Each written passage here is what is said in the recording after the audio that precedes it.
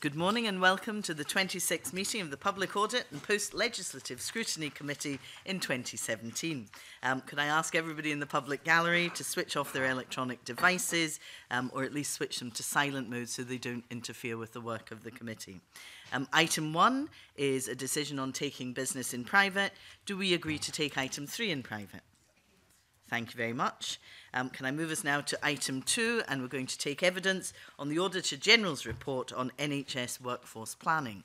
And I welcome to the committee this morning Paul Gray, Director General Health and Social Care and Chief Executive of NHS Scotland, Shirley Rogers, Director of Health Workforce and Strategic Change, and Catherine Calderwood, Chief Medical Officer, all from the Scottish Government. Could I invite an opening statement from Paul Gray? Thank you, Convener. I propose to just say very briefly that I'm grateful to the committee for the opportunity to present evidence today. We will, I trust, share the questions appropriately between myself and my colleagues. If there is anything to which we don't have a factual answer, we'll seek to provide it as quickly as we can. And if there are any issues on which we require to take further advice from other professionals, we'll do that, and again provide the evidence to the committee as quickly as we can. I really don't want to take up the committee's time with a long speech, so I'm happy to hand to you, Convener, for questioning. Thank you very much, Mr. Gray. I mean, I wonder whether I could kick off, because last week, when I wasn't here, unfortunately, we heard from some of the witnesses that there appears to be no coherent plan in place. If you were to kind of gauge the importance of having a coherent plan, is it something that you would regard as kind of nice to have or absolutely essential? So, I think I would like to begin by saying that there is a coherent plan. We have already published phase 1 or part 1 of that plan. There are 2 parts still to come. One already well forward in preparation and the other on the stocks. Is it nice to have or essential? It's essential. That's why we're doing it. We wouldn't be doing it if we didn't think it was essential. I think in the present context in which we operate, focusing on the essentials is important. Can I therefore ask then, given that workforce planning decisions were made before and previous ministers have actually taken decisions to cut numbers or indeed increase numbers, on what basis did they do this if we're now only arriving at a comprehensive plan? I'll ask Shirley Rogers to come in on that in a moment, but ministers in different contexts and in different administrations would make their decisions based on the best advice they had at the time and in the context in which it was made. A decision made 5, 10 or 15 years ago would be different from one that might be made now. There have been significant changes over time in, I would offer 3 areas, although they're not meant to be exhaustive. The first is changes in clinical practice. So, for example, things are now done differently from how they were done 5, 10 or 15 years ago. Changes in our approach to multidisciplinary teams. So the spread of work across different disciplines is different, and we need to be planning for that. And thirdly, and I genuinely don't want to pull us off onto this, but contextual issues such as Brexit, the decisions made there do have an impact on how you might plan for a future workforce if your stock of people is likely to come from different sources. So all of these considerations and many others would apply at the time at which decisions were made. If you had such good planning tools and such a positive approach to planning in the past, why then do we have such acute shortages? Because, given that it takes 15 years to train a consultant, surely we should be horizon scanning in a way that allows for that and that we don't simply think in 5-year bursts? So I think your point about thinking for not just for the medium but for the long term is fair. I think that we have, as I say, seen changes in the way in which clinical practice is delivered, but there is also, it is a fact that in some specialties, and again, the Chief Medical Officer could speak to this, in some specialties there are worldwide shortages. So we're up against the same situations as other health systems in developed countries face. I don't say that's an excuse, but it is nonetheless a fact that in some specialties it is difficult to recruit beyond national boundaries and internationally. I also think that having come to the point of developing a comprehensive workforce plan, we are drawing together significant strands of work that have always been done. We are not inventing some great newness here, but what we are doing is bringing coherence to work that was always done, perhaps on a more narrow basis, and I think that's all to the good. The inclusion of the social care workforce in this plan, I think, is another important contextual difference from what might have been done in the past. And that's why we're working closely with COSLA and Solace and other partners to make sure that we get that aspect of it right. I don't know whether you want either the Chief Medical Officer or Director of Workforce and Strategy to say more about either of these issues. I think we'll probably pick that up in questioning from other members. Colin Beattie. Thank you, Convener. For how long have you been working on a national workforce plan? Well, I'll ask Shirley to give you the detail, but I mean, in terms of what we have now produced, we've been working on that for at least a year. I'm happy to help you further if there's a more specific point that I can. I think the point I'm coming to is this shouldn't be something new. I presume that the different boards and yourselves have been working on a national plan for some years, and I'm looking at the document, the evidence that you gave to this committee, and I'm struggling here to see anything other than jam tomorrow. I mean, there's nothing firm in here. It's all things underway, under active consultation, being considered, and we're going to recirculate guidance. There's nothing firm here. So there are approximately 156,000 people working in the National Health Service in Scotland at the moment. And they came from somewhere. They came from the planning that we did. They are still coming from the planning that we did. If we had no plan, there would be no people. Universities don't train people on the basis of speculation that something might happen. So I accept that what we're doing is drawing together strands of work that we have always done, but I don't accept that this is all jam tomorrow. There are doctors, nurses, physiotherapists, pharmacists, other allied health professionals working in the NHS in Scotland today because of the planning we did. So you say you're drawing together all these threads that already exist and that are already giving you the information necessary for a national workforce plan. Is that correct? We are doing that. We're augmenting it by further work that we're doing on data, for example. I know that the committee took evidence about data. That's an area where we know that we have some data. We have actually substantial amounts of data, but we need to improve the way that we draw that together, coordinate it and present it so that there is an improvement, in my view, in both the quality of the data and the transparency with which we present it. So we're looking to improve. I'm not disputing that there are things that can be improved, but what I am saying is we're improving on the basis of work that we have already done. I'm happy if Shirley wanted to give more detail on that.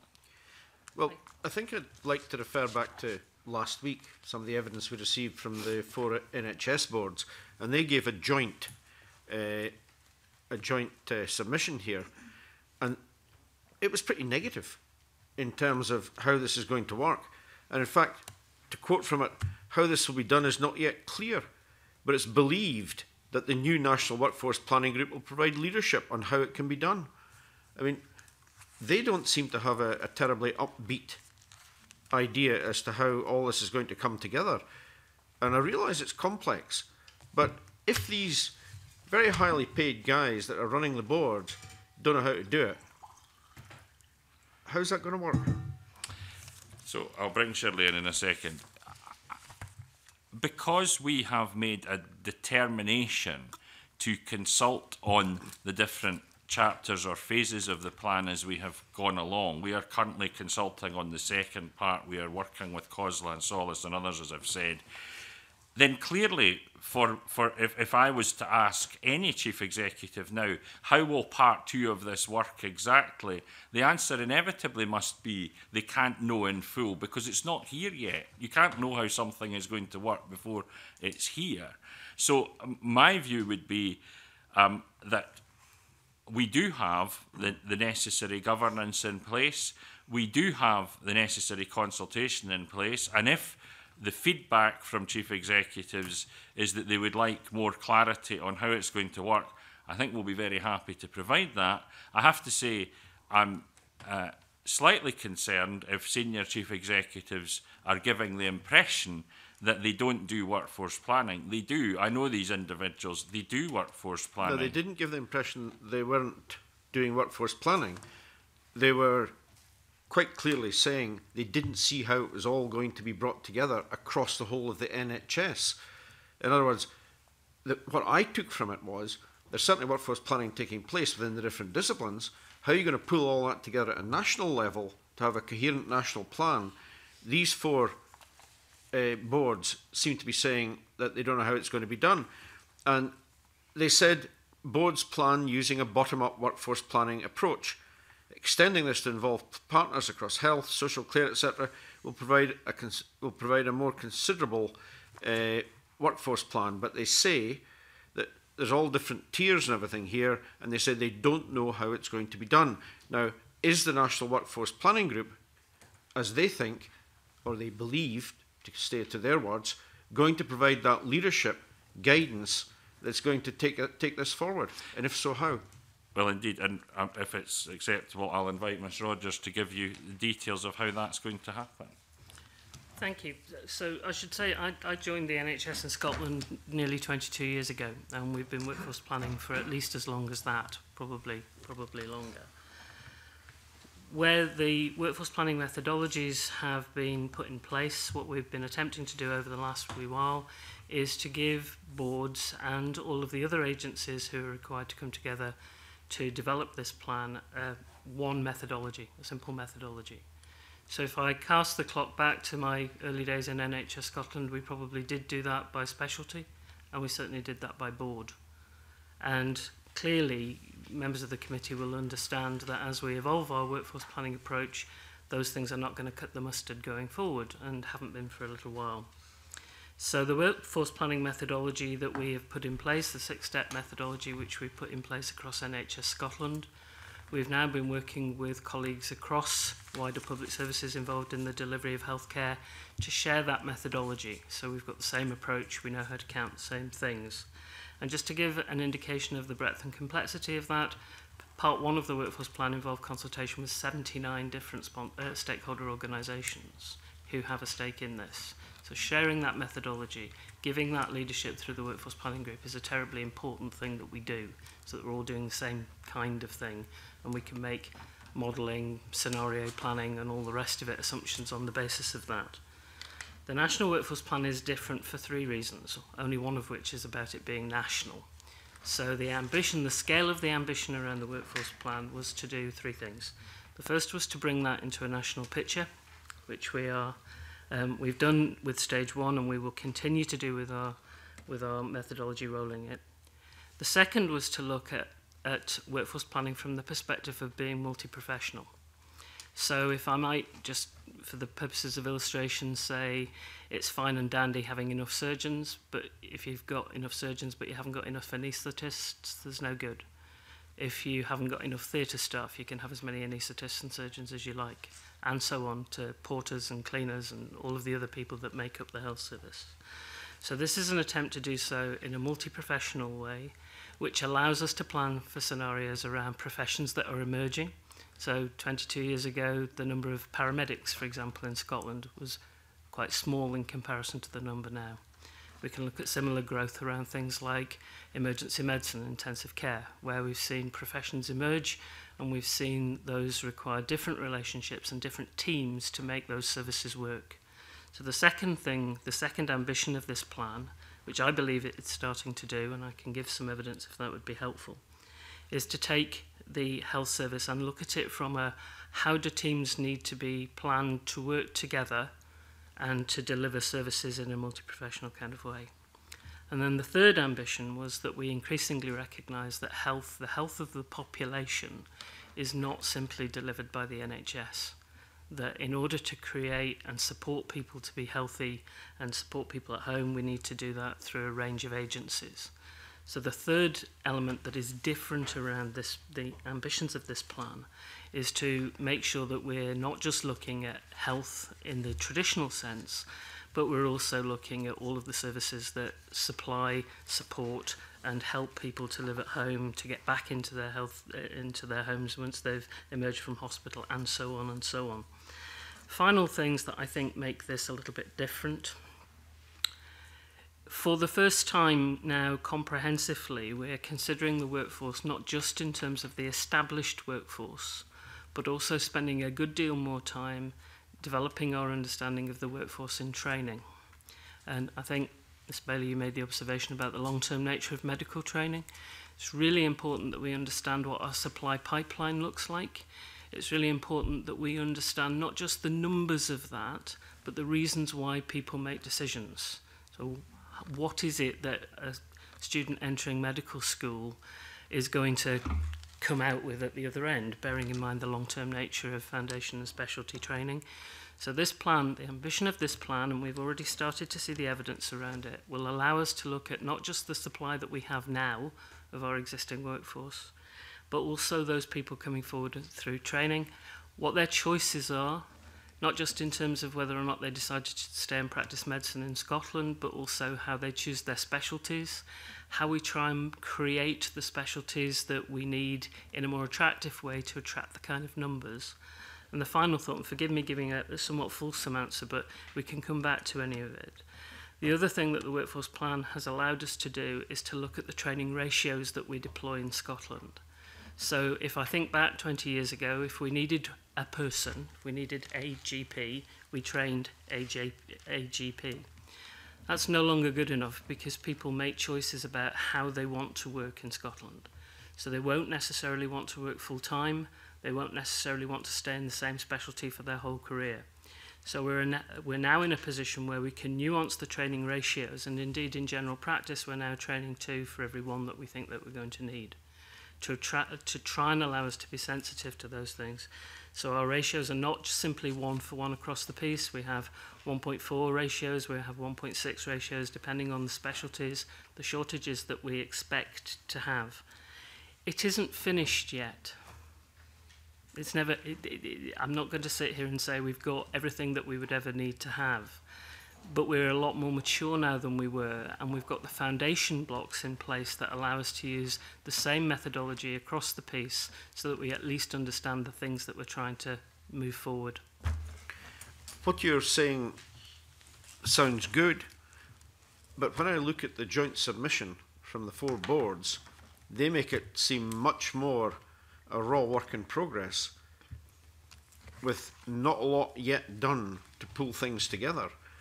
And I wonder if, there seems to be a gulf here between the confidence with which you're putting forward what seems to be logical ideas and what seems to be the consideration on the ground. And just to ask one other question on that particular piece, they say that the joint submission says that work is underway to try and bring key workforce data together into a single platform. Now, what's the cost of that? I mean, a single platform to me suggests a major IT project and bringing together lots of different systems that are going to feed information into that. Is that the case? Is there a budget for this? Is there a timescale for this? How is it being managed? Yeah, I'm very happy to take that. I'm not surprised that the chief executives who gave evidence last week could identify a greater degree of maturity in some of the systems than in others. Some of the issues about planning a workforce across social care provision involves a great many of organisations, not all of whom are statutory partners. So getting the methodology in place isn't instant. We're talking about some organisations that are very large, some organisations which are much smaller, some organisations that have specialist workforce planners, some organisations that don't. So sharing that methodology is a journey, and I'm not going to pretend that it isn't. In terms of your specific question around cost of platform, if I might just give a little bit of an explanation, people will understand that there are a number of ways that people enter the health workforce. So they will do so through medical training banks, GMC registers, NMC registers, midwifery training, a whole raft of different things. And some of those have different systems that have been built historically to achieve those things. The cost of the platform that we are expecting is actually that we will generate efficiencies from taking all of that information that is currently held in a plethora of different places and actually bringing that together and probably running the vast majority of that through NES and some of its established platforms. And the reason we're able to do that harks back to the point that I was making about starting workforce planning with people entering education into health. So into their medical education, into their nursing education, and building that platform from there. We've made some inroads into that already. We're using the TURAS platform that NES have developed to do some of that for us. And we're getting ISD, ASD, and lots of other agencies working together to share data in a way that gives us a central place and to use that central platform to allow us to model. Why hasn't all this been done before? Because we're changing the way that we're doing workforce planning. NHS England have just announced that they're about to have a national workforce plan, which I'm very pleased to see, because we are moving from a board-based approach to a properly nationally based approach. And that's consistent with our approach set out in the delivery plan, which was published in December 2016, where we are being very clear about what's being done nationally, regionally, locally, and in communities and at individual level. This is consistent with the direction of travel that we've adopted. What you're saying there is very significant. You're moving from a board-based to a national-based workforce planning.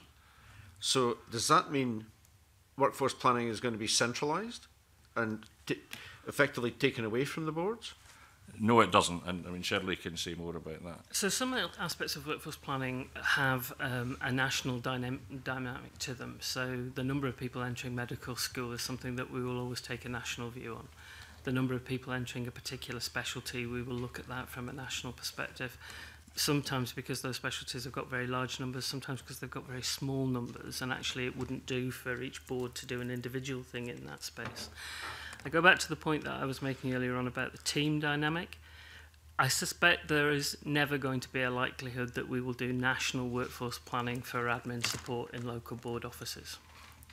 But for those key critical professional groupings where there is funding arrangements for their long-term education, be it nursing, midwifery, medicine, various other AHPs and medical scientists, for example, I think the notion of us doing that always on a local basis is probably not going to be a sustainable one.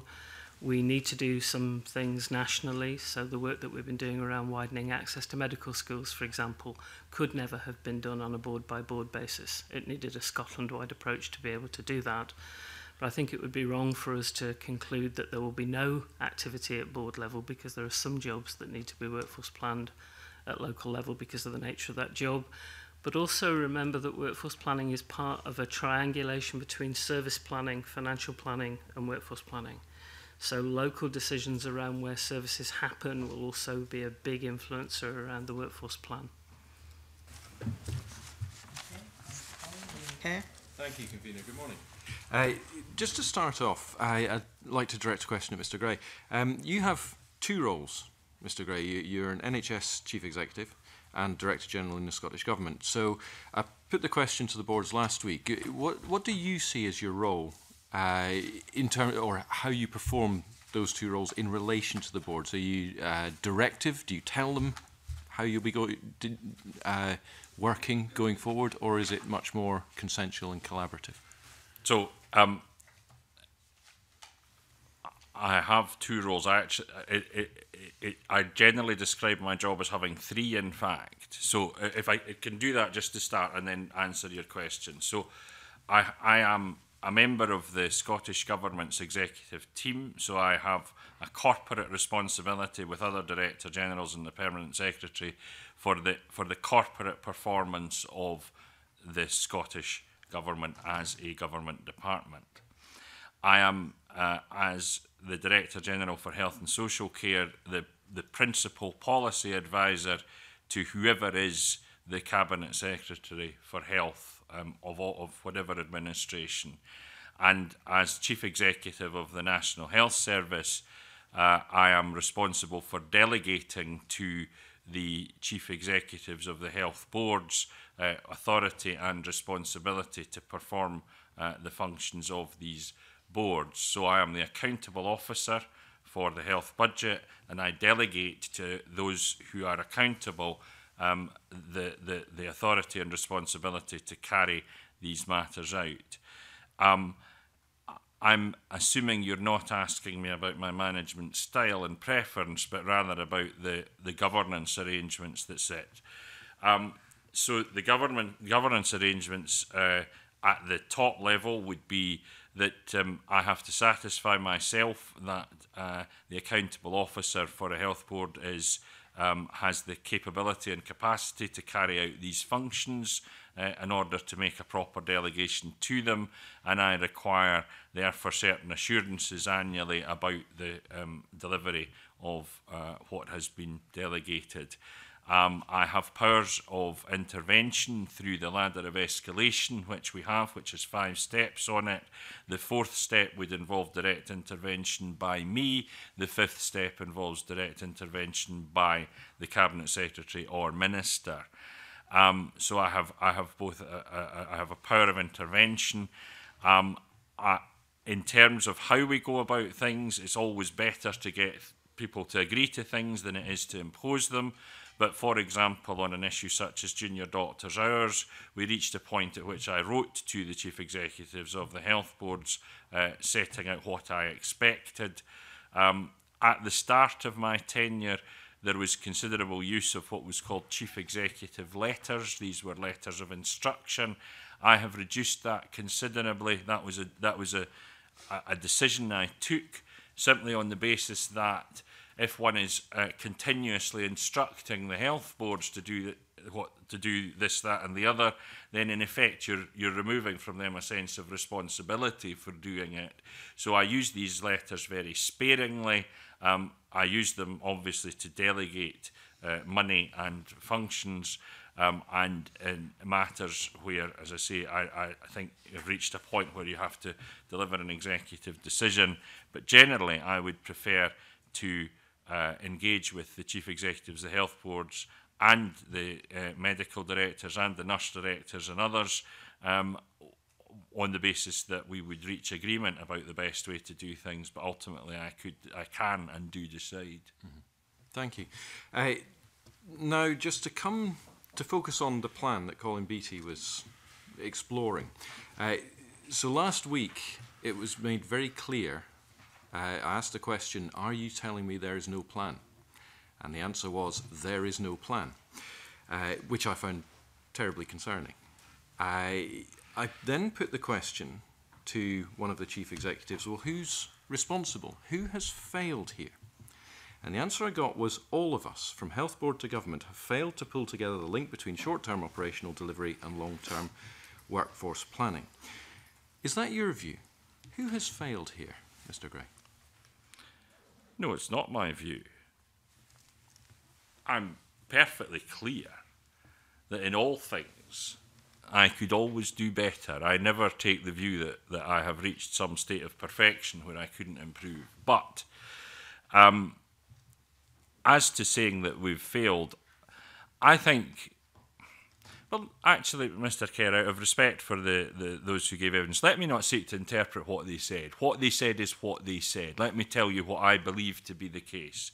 We have already published Part 1 of a workforce plan. We are developing Part 2 of it and Part 3 of it. That does not seem to me like failure. It would be perfectly legitimate for this committee and other commentators to say what they thought of the plan. I wouldn't object to that. It would be entirely proper.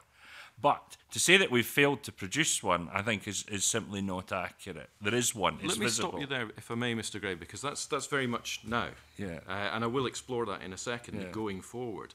But what I'm interested in, Shirley Rogers talks about there's workforce planning been going on for 22 years, I think you said. And yet we're sitting here, I used the word a crisis last week. We are sitting here apparently with a significant hole in the workforce, which hasn't been planned for, it would appear. Who's failed to plan? Nobody has failed to plan. And Mr. Kerr, it's easy for me to sit here and say nobody has failed, and I don't accept. I don't regard your question as unfair. We are where we are because of, as I said in response to the convener, changes in context, changes in demand, changes in the way that we do things. We have reached the conclusion, I think rightly, ministers reached the conclusion, that a national workforce plan was now necessary. That is what we are producing. If every time we produce something new, we describe the past as a failure, it's going to make it very hard to produce anything new. There's not going to be much motivation to do it. Would you describe the past as a failure, given where we sit now? No, I would not. The patient satisfaction with the NHS is at 90%. That is not, to me, that is evidence of success. That is not evidence of failure. I'm just slightly struggling with that, given, as I think you know, I sit in the North East where we have significant workforce challenges. I accept what you say about the delivery, and I accept that the people who are there are working very hard to ensure the level of delivery. But I cannot help but conclude that we're sitting with a depleted workforce because no one apparently has planned for it in the past. Am I unfair in concluding that? Mr. Kerr, it's never been my habit to describe committees as unfair, and I won't do it now. What I will do is say this, and I want to bring Shirley in, if I may, in a second. I was at a conference last week for general practitioners, which was run by Pulse magazine, and it happens every year in Scotland, and I was interviewed at it. And I spoke to an audience of about 270 general practitioners and their support staff and some patients. And I heard from a general practitioner that one of his colleagues, who is also a GP, had hurt her back. And because of concerns about workload and about her own income, she was continuing to work, even although she was writing sick notes, as he put it, for people who were no more unwell than she was. So in other words, she was working in a condition where she was signing other people off. I'm not complacent about this. That's not how things should be. In some areas in general practice, it's very difficult to recruit, close to impossible. I accept that as a fact. I'm not pretending that it doesn't exist. I know that in the Highlands, and the Chief Medical Officer has been there recently and can say more as required, they're struggling to recruit into radiology. I accept that. However, if we describe that all as a failure of planning, that means that the whole world has failed to plan, because there are recruitment pressures, as I say, in every health system in the developed world, and they're probably worse in the third world. We're sending people to help people in other countries where they have no supply at all. So I am not sitting here saying that there is some state of perfection in Scotland. There is not. But that's why we're doing what we're doing. And I hesitate, really, over conceptualising it as failure. The example I would give is this. In 2014... Mr. Gray, actually, what I'll do, if you don't mind, because I think it's perhaps more important, we do project forward now. So if I use words that I think have been used earlier, we are where we are. You are now trying to get a handle on it. And looking forward, and I posed the question last week, what if we're still sitting here in 3 years? So let me pose you the question, if I may. Who owns this process? Who's got the ball? and who will be sitting here in 3 years if it doesn't work? I'm the accountable officer. I've got the ball. And I'm happy to sit here, and I hope I will be sitting here in 3 years, because I believe I will have something good to give account of.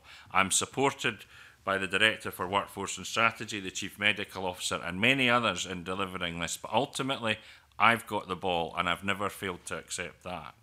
Thank you. I appreciate the clear answer. I have two brief questions, if I may, on a slightly different tack, but the same sort of thing. We're obviously all very concerned about the future, and it is good to hear that you're intending to get it sorted. But tell me, what are the practical consequences, in your view, for both the staff and the patients? If the Attorney General the Auditor General refers to urgent workforce challenges, if that isn't addressed, what do you see as the consequences if this doesn't work?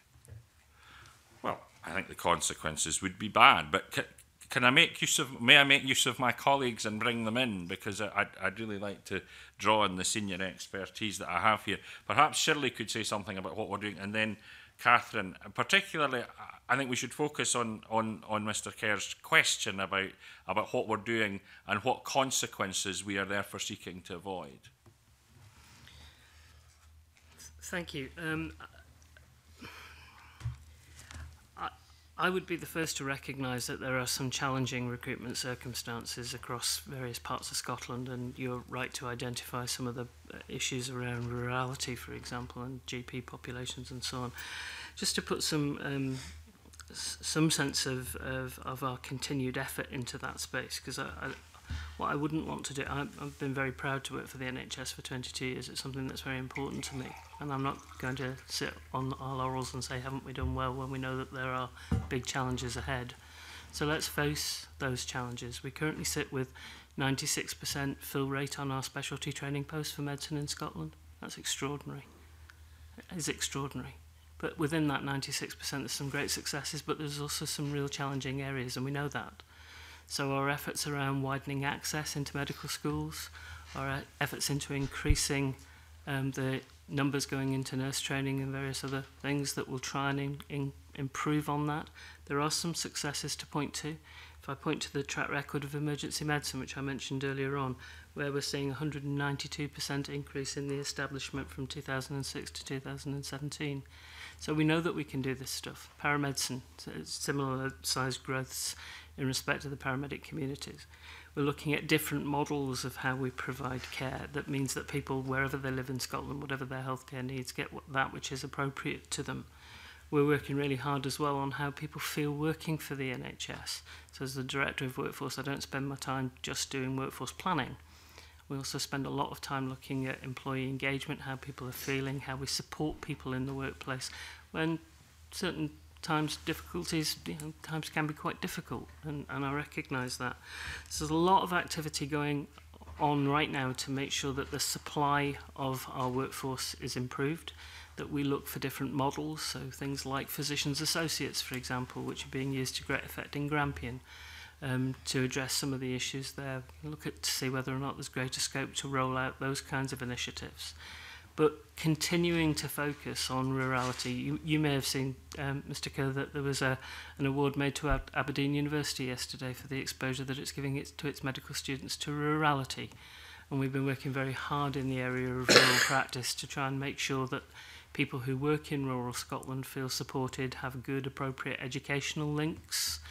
The ability to recruit into rural Scotland, we know, is enhanced when people feel that there's an opportunity to continue to develop their clinical practice through academic links and so on. So explore, Shirley, just on the recruitment. Forgive me, because I'm just aware my colleagues wish to come in. I just have one question on recruitment specifically. The Auditor General notes a 6.3% increase in overall NHS staff levels since 2012. And in about the same time, an 11% real terms increase in staff costs. But the report then goes on to suggest that there's not always a clear link between staff shortages and the outputs, the service delivery. So has there been a formal assessment of the relationship between increase in staff levels, increase in staff costs, and the actual outcomes delivered by the NHS? It's a very fair question, and I think it's fair to say that one of the things that we're working on now is that notion of productivity and outcome. You will have seen some of the reports that were published yesterday where the BBC was making commentary around that dimension in England, and there's work starting there now to look at that very same issue. So, put bluntly, does the growth in cost generate a commensurate improvement in health? For certain things, we have the foothills of some evidence that would suggest that there is a relationship. For other things, there is still a sense that greater efficiencies and the way that people work together in providing appropriate community solutions, for example, might be an investment in community staff that overall would have an improvement on our financial position because people are not being admitted to hospital. So the short answer to your question is I don't have it yet. The longer answer to your question is we're on it and we will have it over the next wee while. I'm grateful. Thank you. Okay. Willie Coffey. Mr Convener, could I just start off and I hope as a positive note, when we know there are more staff in the NHS, there's more doctors, there's more nurses, there's more consultants. In fact, there's nearly 3,000 more GPs in the service than there were, say, 10 years ago. And the public satisfaction that you've mentioned, Mr Gray, is very, very high. The NHS in Scotland is highly regarded and it seems to be performing the best of all the UK NHS services. So I'd like to put that on the record. It's a very strong positive. However, there are many issues that do face the service. As we all know, I'm interested to get your views on the whole bigger picture about service redesign and what that might look like over the next few years. We know there are pressures in GP practices. We know that's influenced by the pensions issue, early retirals and so on. We know the A&E service is under pressure, despite it's performing very well, but it's under pressure. And we know that there are spiralling costs in the agency and locum costs and so on. What are we doing in these three key areas that I think the public would expect to see some progress on in the next few years to try to manage and improve those aspects of the service? So you're asking me about service redesign, about pressure on staffing. You've mentioned A&E in general practice, and you've asked me about agency and locum costs. These are the three things to cover. So what I might do is ask the Chief Medical Officer to say something about clinical staffing and what we're doing about that. I'll say a little about service redesign, and I'll ask Shirley to pick that up further in the context of transformation. Shirley chairs the Transformation Delivery Board, and locum costs, again, Shirley will give further detail. I think on service redesign, Mr Coffey, I mean, let's all have in our minds, first of all, that we are already implementing the legislation which paved the way for the integration of health and social care. So we are already doing that. It is, I think it would be fair to say, it is more advanced in some places than others. I would be the first to say that. But there are some successes to draw on. The reason I spoke earlier about looking at what we do nationally, regionally, locally, in communities and individually is because that really our service redesign has to be coherent around that.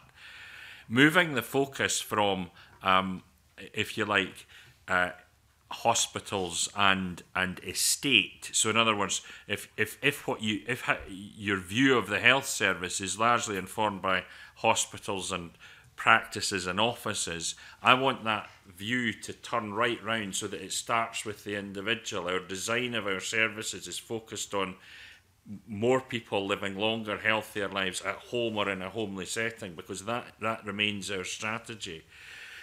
Why this local, regional, national piece matters so much is that if we are patchy in the way that we do that, if we're unclear or incoherent, we end up doing things either twice or not at all.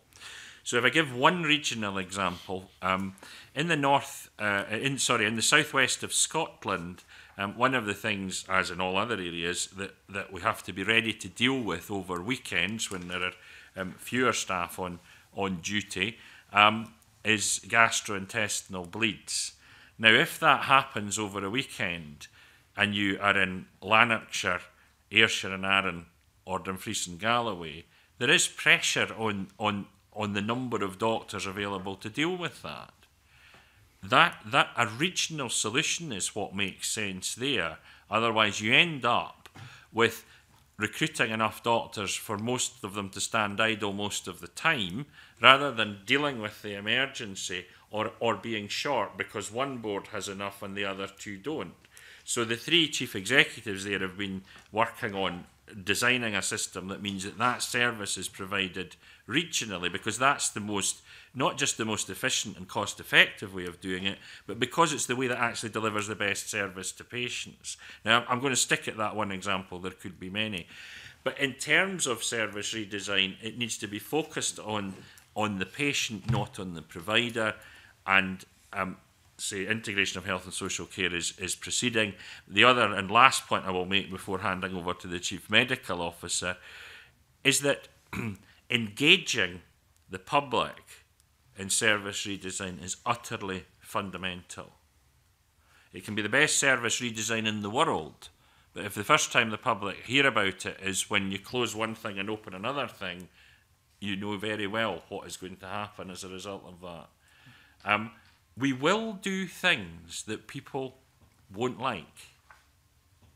I rather hesitate to say that, but not because they're bad or ill-conceived or misjudged, but if people are used to a service being delivered in a particular way, the prospect of change is hard.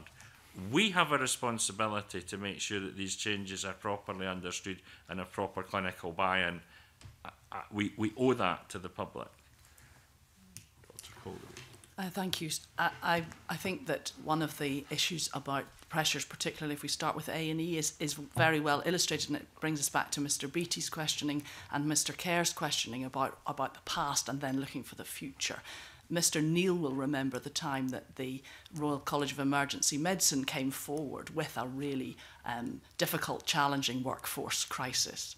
But when we look at that time, what was happening there, and this is where the complexity and also the dynamic change of how our services run plays through.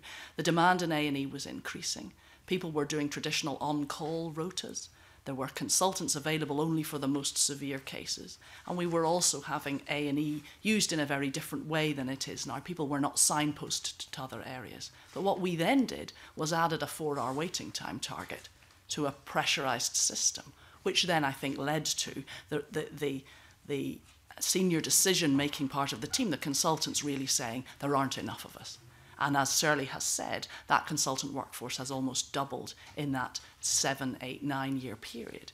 And so that's a system that is changing according to the demands and the pressures on it. But that system needs to continue to change. And there are examples across Scotland of where the signposting in A&E is better than others. So there's much less demand. There's more direct access via general practitioners, so that the emergency medicine doctors are used only for emergency cases.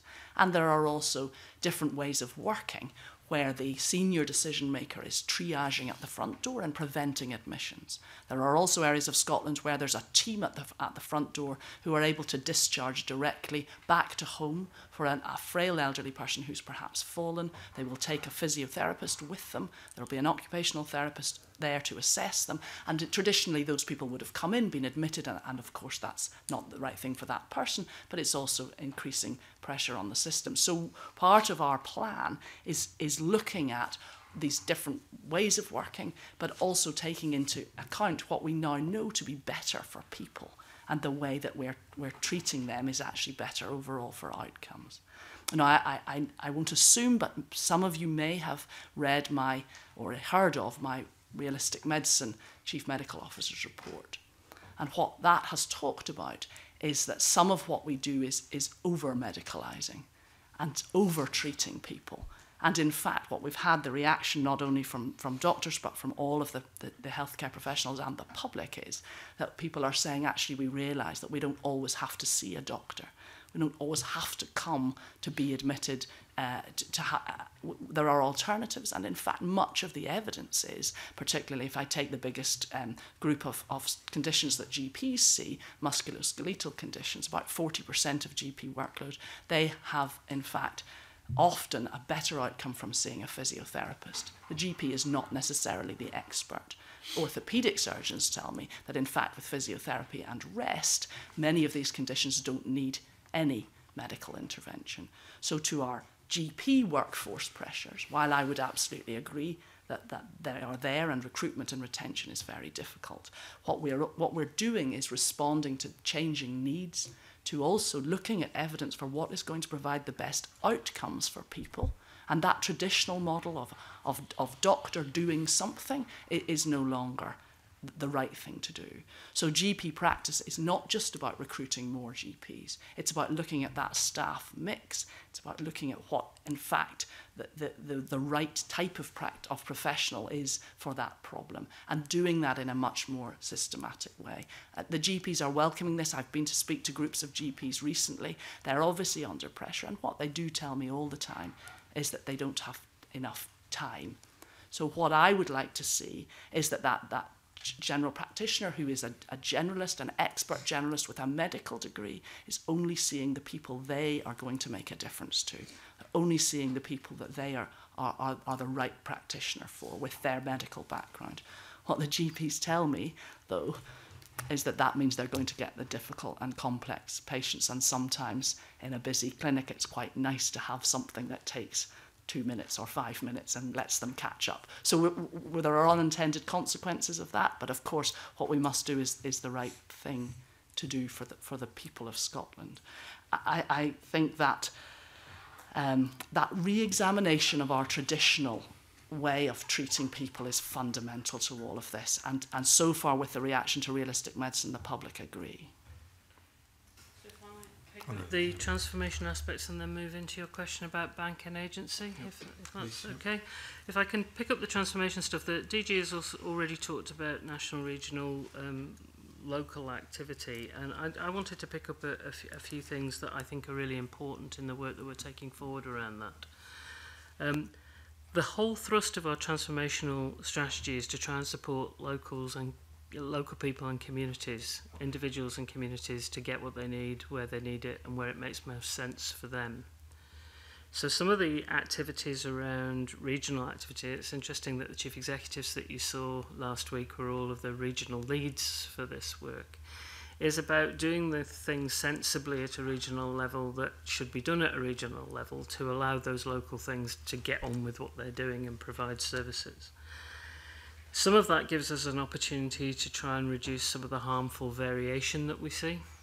Some of that gives us an opportunity to roll out quickly and with some consistency, some good practice where we find it into a larger platform.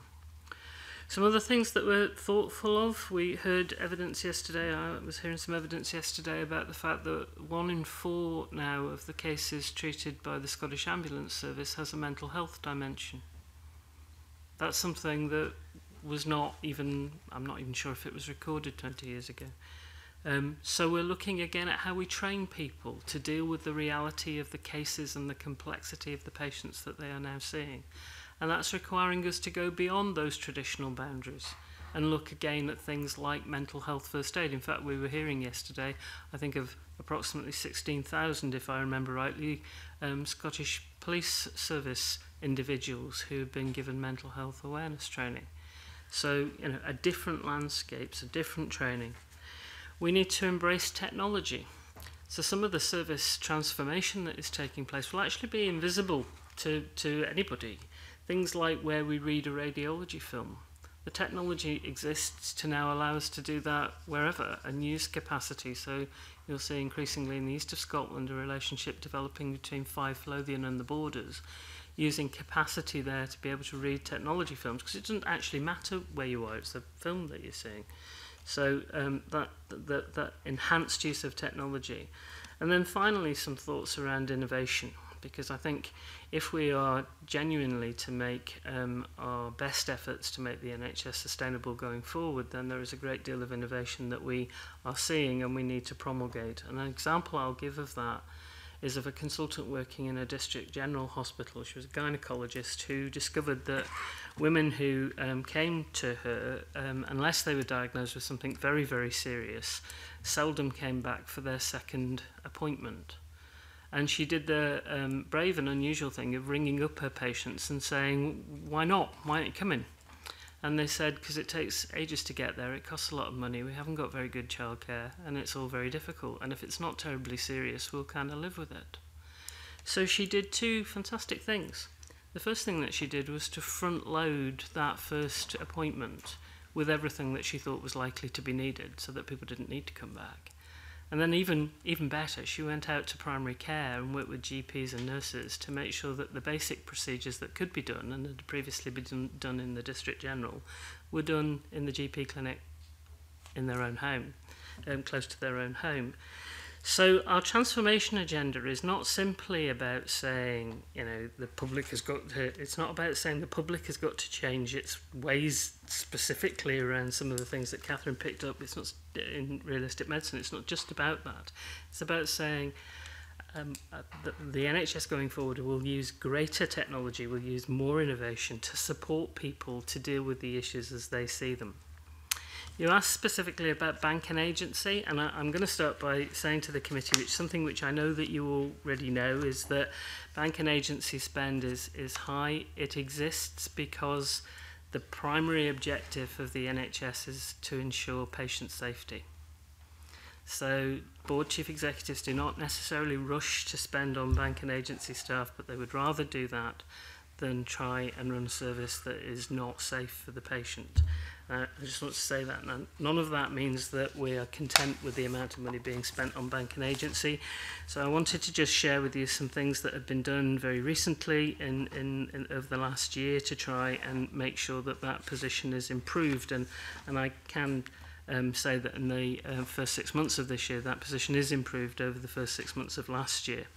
The data, depending on where you select it from, is slightly variable depending on whether or not you include all sorts of on-costs and VAT and various other bits and pieces, but I think we would all acknowledge that it's too high.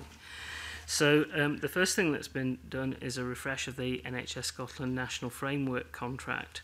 The contract was renewed this year for medical staff with the number of suppliers rising from 10 to 35, meaning that 80% of medical locums should now come through that contract.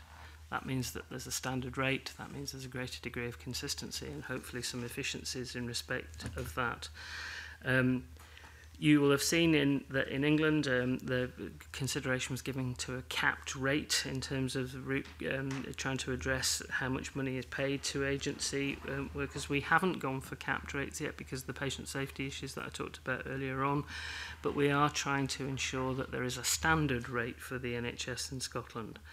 In respect to the staff bank, which of course is a little bit different, we now have over 35,000 nurses in Scotland registered on the staff bank and some 2,800 doctors registered on the staff bank. So we all recognise that agency spend, bank spend is higher than we would wish it to be. Using the MASNet network, which I think the Chief Execs gave some evidence about last week, which is the Managed Agency Service Network, we are now seeing accurate reporting on the spend, and we're trying to reduce that spend quite significantly. And as I said earlier on, the first 6 months that I've seen for this year are an improved position on the first 6 months of last year. Those were very long answers, but very welcome. Thank you for that. But could I just ask you about a particular issue in GP practices? Last week I had the opportunity to say to the committee, and there are people giving evidence that one of the surgeries in my constituency, they've got 13,000 patients, 2,000 of whom come there every week. So on average they're coming back again every 6 or 7 weeks, every single one of them. Paul, in terms of reaching out to the public and taking them with us in this journey, this service redesign journey, how successful do you feel that is being, given we're seeing something like that? That's causing huge pressure in the surgery, many of whom as you said, Dr. Calderwood, probably don't need to be seen by their GP. How do we manage the expectation that the public have that they are entitled to see their GP when they come into the surgery and demand that they do so? There are a huge number of other qualified staff available to see them, but the evidence on the ground is that big numbers of patients are still coming in every 6 or so weeks to see their GP. I'll ask Dr. Calderwood to pick that up. That there's one thing that I just want to say, Mr. Coffey. We talk sometimes about inappropriate attendance. It's not a phrase I particularly like. I don't want people to think that it's inappropriate to access the National Health Service. If they have a need and it's one that we can meet, we ought to be willing to meet it. So, as I say, I'll hand over to Dr. Calderwood, but I really would like to place on record the importance I attach to not doing anything that would discourage people from seeking treatment or care or advice when they need it. It's about getting them the right treatment, isn't it? The appropriate treatment. And so one of the deep end practices in Drumchapel came to see me for a meeting. It was a part of their away day for the year, which I thought was quite an interesting way to spend an afternoon. They had played tennis the previous year, but they were telling me about their people, exactly as you're describing, who were coming very frequently. And they examined very closely why these people were attending. And as with many things like this, there's often a pattern. So that, as Paul has said, it wasn't that the people were perhaps attending inappropriately, but it wasn't perhaps the GP they needed to see. They put in some dedicated healthcare assistant time. She goes to visit these people at home, in fact, as frequently as needed, and that's sometimes once a week. It may be less than that. They did a whole series of interventions into medication, into being ability to get out and about, and in fact they have really cut down on people coming to attend when they are seen. If they do need to be seen by the GP, the healthcare assistant flags that up. So that's obviously somebody who she spoke very emotionally actually about how she has then got to know these people really well, and actually she can often deal with something over the phone. And they were in part needing help of some sort, and to an extent, what do is the only person you can book an appointment to see is the GP. So we provide something without really asking that person what they actually need. And so innovative ideas like that, which aren't difficult, they're in fact much less costly than paying more GP time. Those are the sort of things we need to be considering having on offer in GP practices. Is that issue in the plan, and do you expect to see an improvement in those kind of stats that are coming out over the next few years, so that we won't see things like 2,000 or so people feeling that they have to see their GP every week? Is that because we heard different examples last week in evidence that different approaches in triaging and different surgeries approaches that seem to manage the problem reasonably well. Will we expect to see that right across Scotland and a different approach to try and help this problem? So we're talking about this much more generally. We're building in these other types of people being part of the GP team. I don't think this isn't immediate, because some of this is needing to spread both across the general practitioners, but also, as you've alluded to, the people who are coming to be seen. I would see that we would see a difference in maybe a few years. We're already seeing some of the realistic medicine making a difference with people asking for interventions, or rather not wanting as many interventions.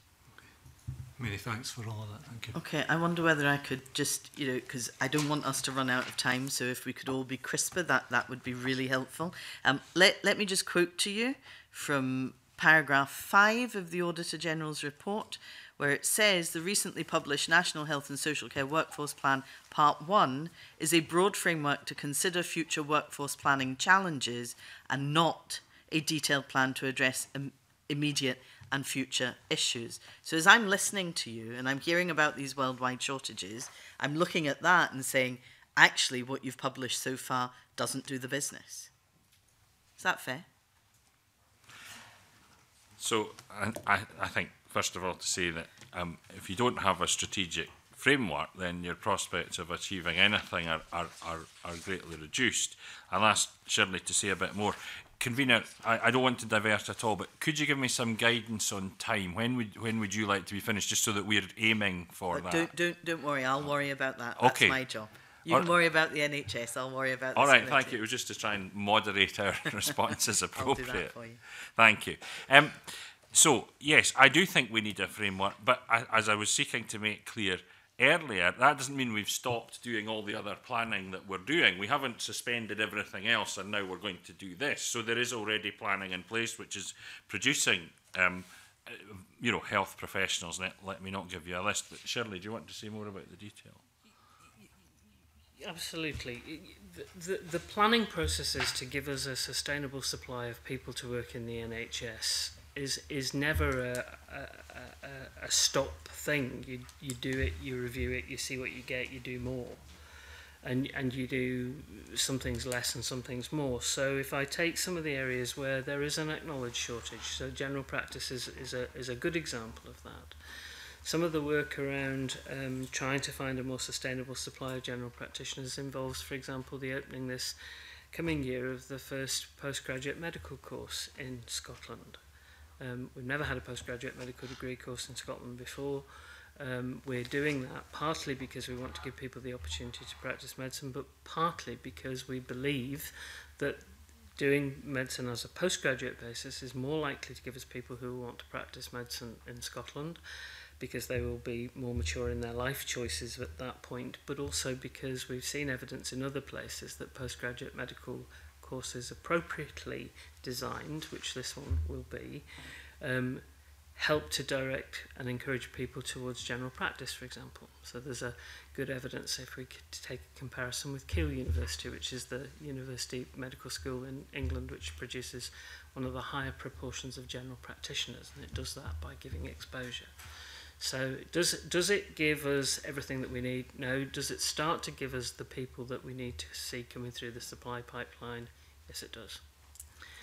The point you make about a framework is a very valid point, but remember as well that every year I get from the boards 22 plans, workforce They plans. clearly haven't worked, which is why having a single plan is something you accept is important. The first part of it was about the NHS workforce, so I would have expected to see detail there, and according to Audit Scotland, it's not there. So we naturally have concerns about the efficacy of this moving forward. Anyway, I've taken up enough time. Bill Bowman. Well, thank you, Convener. Good morning. We've perhaps touched on this so far a little bit, but in terms of NHS Scotland, what is the chain of command? So, I'm accountable to the Parliament, and the Cabinet Secretary of the day is the responsible minister. I am also accountable to the Permanent Secretary. She's my line manager. As I've explained, the Chief Executives are delegated authority by me. The chairs of the NHS boards are appointed by the Cabinet Secretary, as are the members. I appraise the chairs of the larger boards. Directors who report to me appraise the other chairs. Each chair is appraised on their performance consistent with the standards set by the Commissioner for Ethical Standards in Public Life. So the responsibility for the total budget rests with me as an official and with the Cabinet Secretary as the Minister. So how does it work in day-to-day executive terms? So in day-to-day executive terms, when I have delegated to the NHS chief executives and hence put that delegation within the scope of their board, the expectation is that the executive decisions at board level will be made at board level. That's otherwise there is no system of delegation. I also have directors who report to me, Shirley Rogers and Catherine Calderwood are two of these, so I'm their line manager. I'm the line manager for the members of the Health and Social Care Management Board. So how do you, put it this way, work that in the sense of, we had chief executives here last week who were saying, as has been repeated, there is no plan. You say something else. I mean, something doesn't seem to work in the way you delegate. So,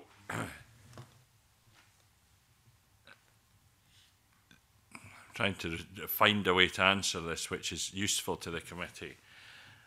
I think it is reasonable that the people who are closest to the preparation of the plan will know most about it. I think I have said, and it remains my view, to say that there is no plan is not accurate. I think one of those who said something along these lines was Mr. Davidson, who then went on to say that what he meant was that there was no single plan for everything. Well, that is true.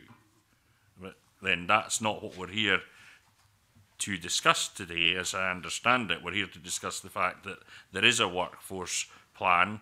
The first part of it has been published. The second and third parts are in development. I'm not sure how one could conclude from what was said that the delegation hasn't worked. Well, how does the delegation work? We had, I mean, I read the documentation you provided, and it seems to be sort of passive. We give guidance, we suggest how they do things. It's not as if you, as a chief executive, and maybe I'm thinking of other organisations where the chief executive makes sure what happens, what he wants to happen, happens. So each board has a local delivery plan that they're held to account for that.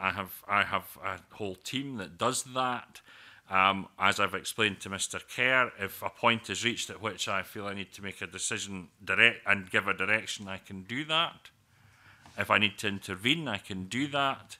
But sorry, I'll stop there. I want to understand your question. I just get the feeling that the delegation happens, done. Well, no, definitely not. I mean, I meet the chief executives in plenary once a month. I meet them individually more regularly than that. I don't meet every chief executive individually every month. I don't want to try to convey that impression. The Health and Social Care Management Board receives reports monthly on financial performance, on workforce, on delivery, in other words, access targets. No, we do not hand over a delegation and then sit and wait to see what happens. That it is subject to regular monitoring, which is reported on. There is a health and social care an audit group that meets quarterly. So, I mean, I'm happy to provide. I'm happy to say all that now and go into much more detail now if you wish, or to provide you that detail in writing. I think we'd be happy to have that detail in writing. I wonder whether I might intervene at this point because, you know, I'm hearing a lot from you about different planning groups and all the rest of it. But, you know, the Auditor General was absolutely clear. Current lines of responsibility and decision making unclear. Regional workforce planning not working as originally expected. There have been misunderstandings around workforce planning. And let me quote from Tim Davidson when asked who is responsible. He said, "All of us, from Health Board to government, have failed to pull together the link between short-term operational delivery and longer-term workforce planning." Isn't that actually the case? No, I don't agree. I don't disagree, as I said earlier, convener, that there are things that we could have done better, but that's why we're doing now what we are doing. I am happy that each chief executive accepts responsibility in line with what Mr. Bowman's been asking, but I don't agree that there has been some collective failure to plan for anything. As I pointed out, we have 156,000 staff in the health service. We have them organised to deliver, and we didn't get that from nowhere. So is the Auditor General wrong in her comments, in her report? The Auditor General is commenting, I think, and she is proper to do so, on the sufficiency of what we have. We're still working on it. Nobody's denying that. But I am not agreeing that there has been some kind of general failure to plan for a workforce. We have a workforce. It's here. It exists. But there's not enough of them, and they're not in the right place or the right skills mix. There are enough of them in some places. There are not enough in others, and I've been open about that. Okay. Sorry, Bill Bowman, did you have any further questions? Thank you, Convener. Well, if we just set that aside, could I ask one other question, just to follow up on something else you said? You've been listening to some general practitioners, I think you said recently, but by chance, I was also at an event last week where a senior GP, and maybe Dr. Calderwood could comment if she's perhaps closer to them, who in a number of ways pointed to the good things, but a comment that I remembered, there was a lack of joined up thinking in the NHS. Does that strike a chord? I think that we would say now that that primary and secondary joining up, in fact, interestingly, probably many decades ago, when there were individuals who knew each other, both in primary care and into secondary care, and as the numbers have expanded of I'll take it you're talking about doctors at the moment, ironically, those good relationships have probably been less good. We have other initiatives, and a very good one, I will be brief, in Highland has been a very difficult numbers of people coming through for the urology department to cope with. They again took this attitude that let's have a senior person look at this. Again, that's not traditional. Usually the senior person only looks in at the end or at the most difficult stage. And in fact, he, as the senior urologist, was able to say, well, lots of these people don't actually need to see a urologist. But what he recognised was that they needed some help. The GP wasn't just sending them for the sake of it. So actually what they've done in Highland is they've gone out to the GPs. They've gone out with teaching and discussion to say, if this is what this person has wrong with them, why don't you try this, this and this first? That's what I would have told you if you'd waited for 12 weeks and come up to the hospital, to my clinic. So that relationship needs to be built again. In the past, perhaps the GP would have lifted the phone, and now that isn't the way. There isn't access like that. So we're looking actually in the new collaborative, which is looking at different ways of working with outpatients, at reintroducing that sort of service where there are people in secondary care with expertise, where the GP is able to phone for advice. And I think that will rejoin some of that disjointed service that you're talking about. Thank you. Hard to beat the personal touch. And the telephone. Okay, Alex Neil. Can I just begin with a factual question, and that is, what is the current status of Harry Burns' report on waiting times, which obviously impacts on what we're talking about? I understand we expect to have that published shortly, next week. Yeah, yes, but I'm soon. Right. Before yes. Christmas, anyway. Yes. Right. Okay, because that'll be interesting, because that, I think, has potential impact, obviously, in workforce. Can I begin by kind of focusing in on the primary care, particularly GP practices? First of all, again, a short factual question. What is the current status of the negotiations on the new GP contract in Scotland, and when do you expect the new contract to be in place? I expect the contract to be published next week for consultation. Clearly, when it's in place depends on the consultation. Okay.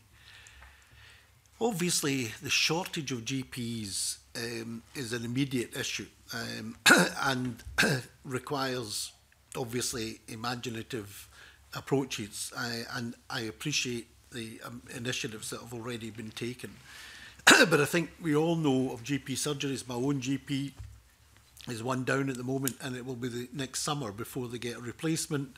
And, you know, where anybody lives, they hear stories about the pressures that GP surgeries are under.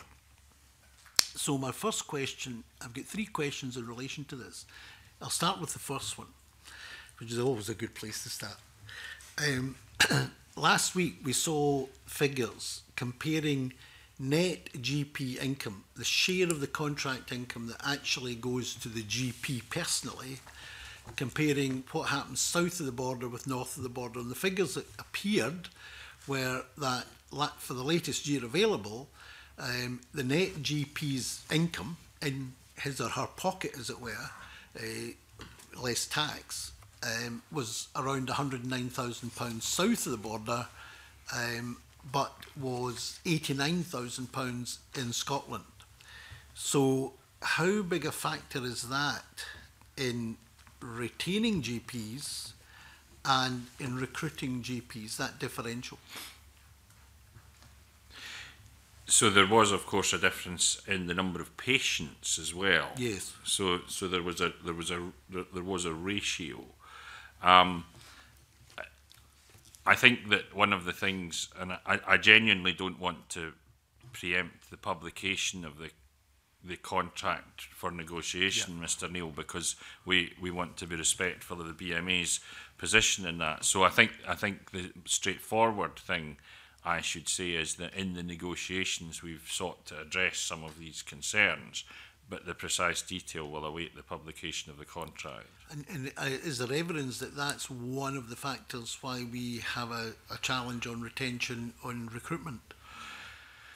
There is some evidence of that. However, I think certainly what I hear, and Dr. Calderwood may wish to comment, what I hear is more a concern about straightforward pressure on workload, and being able to take time off and being able to give patients who have complex needs the time that they require. But Dr. Calderwood, we wish to add to that. Well, it's anecdotal, but I have never had a GP say to me, if only I could be paid more. Okay. I have. I suppose they are talking to me about different. Right. It's because they're talking about their patients. Yeah.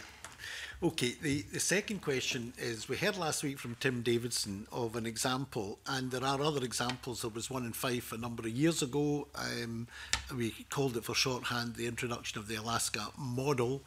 And it worked in a GP practice in Fife, but unfortunately when the doctor in the practice who was doing it left or retired, the other doctors wouldn't carry on with it, even though the patients and everyone thought the evaluation was very positive.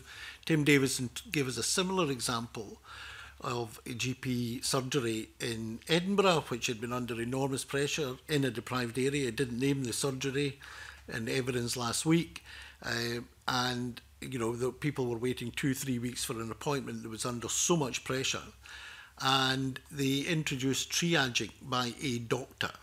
And so that if somebody had a foot problem, they get referred to a podiatrist, etc., along the lines outlined by the chief medical officer. And this has been a tremendous success, according to both doctors and patients. And the pressure is much, much reduced. With the day he visited, he said actual appointment slots not filled and available for people who needed to see a doctor that particular day. However, he also said that the other doctors in Edinburgh, doctors' practices, he said weren't prepared to introduce a similar system. So 2 questions. As a matter of urgency, should we not be trying to get GPs to change their work? Part of the solution to this challenge is for GPs to change their work practices. Now, we know the BMA has always supported restrictive practices in the past, but they're doing most of the bleating. Is it not time that we, and maybe this is part of the contract that we publish next week, but there's a responsibility surely on GP practices where there's very clear evidence that a kind of change in practice referred to in Fife, Alaska, and similarly in this surgery in Edinburgh, it's time for GPs pretty quickly to be more flexible and be prepared to change their work practices, and indeed it's in their interest to do so, assuming the new contract would not penalise any GP for a reduction in the number of patients they personally saw. Well, there was a long question for you, Mr. Gray. Which I'll ask the Chief over. Medical Officer to answer. Shirley, do you want? So I made reference earlier on to the very important relationship between performance and workforce planning. And coming back to Mr. Bowman's question, I can assure you that if we see those relationships not performing in the right kind of way, then we will be interventionist in that space. I think you were asking a question about what do you do when it isn't working, and so if I give some examples around seeing boards that don't put forward a suggestion around how they want to recruit as part of our international campaign, for example, I will speak to them directly.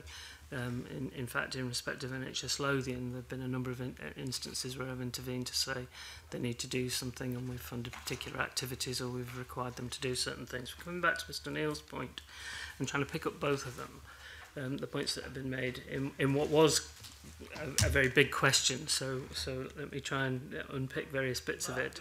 Big, but the question was fairly short. Indeed. There is a very broad differential in salaries for GPs in Scotland. The breadth of that difference to establish that average is quite considerable. So there are some very high earning general practitioners and some that are not.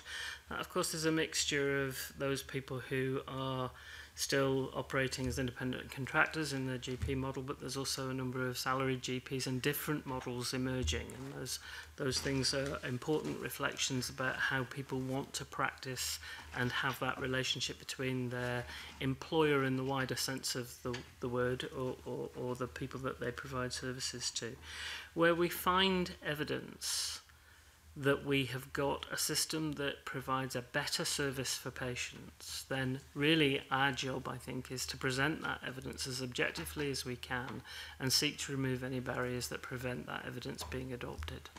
And that's increasingly why some of the regional activity that's taking place, I take your point about regional workforce planning. Of course, we didn't have a regional configuration to the NHS in Scotland until this year, really. So I recognise that it's in its embryo. But that active working with the boards, supporting them around transformational change. This year we've allocated funding to all of the regions, relatively modest funding at this stage, but we've allocated funding to them to support that transformational endeavour. I mean that they've got local leadership on the ground, which is really to some extent what that's about, in going and presenting that evidence to say patients get a better outcome through this model. Let's work with you to remove whatever barriers there might be to the implementation of this model. In this case, NHS Lothian should be going to all the other practices and saying, look, we have evidence here that this system works much more effectively for both, it's better for patient and doctors. Ergo, we would expect you to implement something similar. And we've got examples of that. So there's examples of that happening in Aberdeen at the moment and various other places. Yes, is the short answer. But is that not the problem? We do have examples. We've got examples of excellent practice throughout the health service. I always remember the Western Isles computer pen, and it was introduced very quickly once developed in the Western Isles and produced fantastic effects. But it's taken 5 years and it's still not, spread across the National Health Service in Scotland. There is a real problem in getting good practice, and particularly where it's new, spread across the system. So while there's a lot of good examples of very innovative behaviour, it tends to be in pockets, and it tends to be, difficult to get it spread and get the pace of change. It's not that it's not happening anywhere in the health service in Scotland. It's the fact that the pace and scale and spread of the change is too often too confined to small pockets. In this case, surely, given the challenges facing the health service in Lothian, the priority should be for NHS Lothian to work with all the other practices to try to get them to do something that is blatantly, very successful. And does the new contract, without giving anything away, does the new contract give you the teeth required to make these kind of changes? And obviously it's a dynamic situation. There'll be other changes during the period of the contract. We don't know what they are yet, but surely we need to be able to ensure that these changes, improvements, because we're all about improvement. A lot of things are working very well, but we need to improve all the time in the health service. Obviously, the contract has to facilitate improvement and itself not be a barrier to improvement, which it might. The current one probably is. I think Mr. Neil is trying to answer the question himself, but do have a go. So I think the contract I hope, if accepted, will remove certain of the barriers. Some of these might just be down to basic workload. So in other words, if you don't have time to do anything other than see patients, you don't have time to change anything. I think I wouldn't want to go further than that, convener, without, you know, intruding into what the contract might or might not say.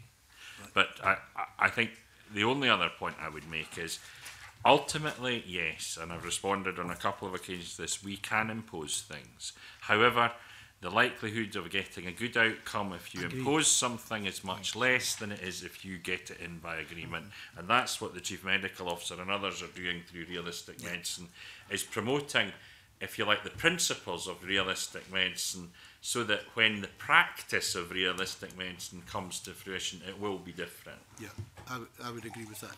Can I just move on to another issue, which is again related to the availability of GPs? There's clearly an element of particularly younger GPs going abroad, particularly to Australia. I mean, I was talking to somebody yesterday who had been talking to a recruitment agency who had interviewed 200 GPs in Scotland, and 80 of them intend to emigrate to Australia. Is this, I mean, I think this is a major leakage of skills from GPs in Scotland.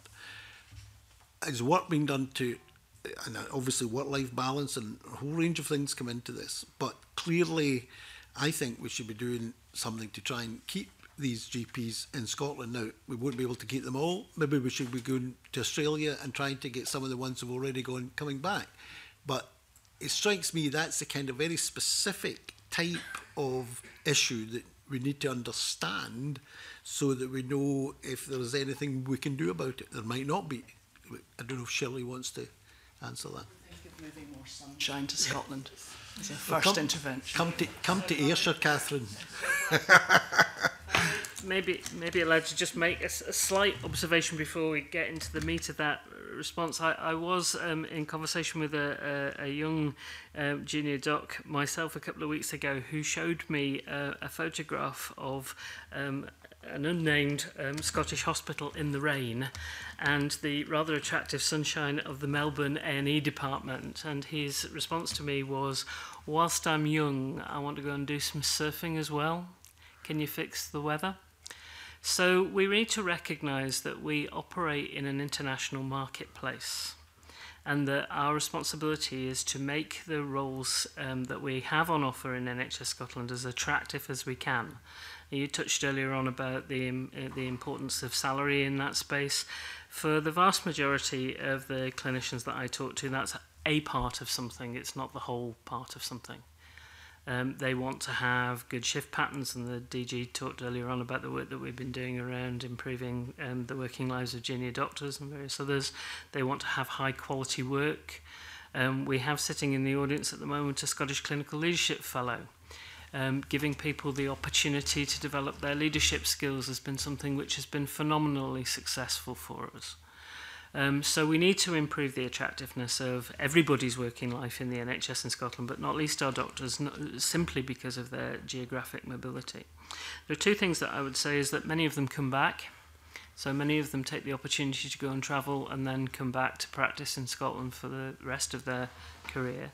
And you're absolutely right that we need to do something whilst we're there. So you will have seen, for example, NHS Grampian currently recruiting in Australia and working with people whose time there, a couple of years there or whatever it has been, has come to an end and they're thinking about coming home, and we're actively recruiting overseas to do that. We're also not just doing that by saying come back and do what you were doing here before. We've got an international training arrangement that is successful in attracting people from all over the world who can come and train here and spend their time here, and we've got evidence that suggests, border agency rules permitting, that if they are able to continue to stay in practice where they've trained, a large number of people seek to do that. So you're absolutely right. And my final question, just going back to the plan, the shape and size of any workforce is obviously dependent on the shape and level of demand for the service. And if we workforce planning is not a perfect science. You'll never get it 100% right.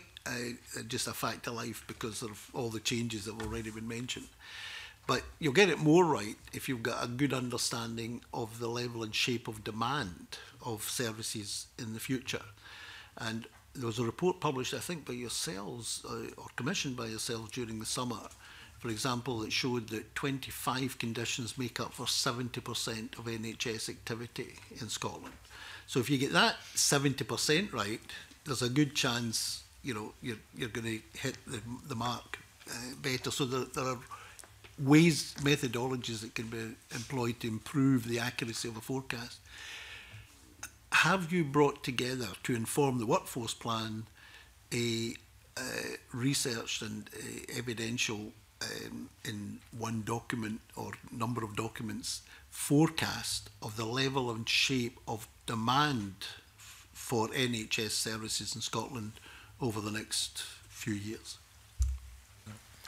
The short answer is, I mentioned earlier on that we were working with, I think, 79 stakeholders and organisations who provide us with some of that evidence. We've worked closely with COSLA, with Solace, with agencies such as the Scottish Care Association and so on, to look at the impact that we expect to get from an ageing population, for example. So we're looking particularly at how we support that through additional skills around care for older people and so on in various places.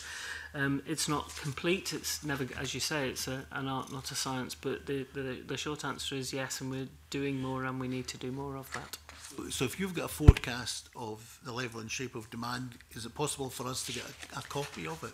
I don't have a place, that's what I'm saying. We're working with a number of stakeholders, but I've got some stuff that I can certainly share with you about some of the indications that we're working on at the minute, yes. Okay, thank you. That would be helpful. Monica Lennon. Thank you, Convener. Good morning. Yeah, it's still morning. The financial outlook for the next 3 or 4 years is really bleak.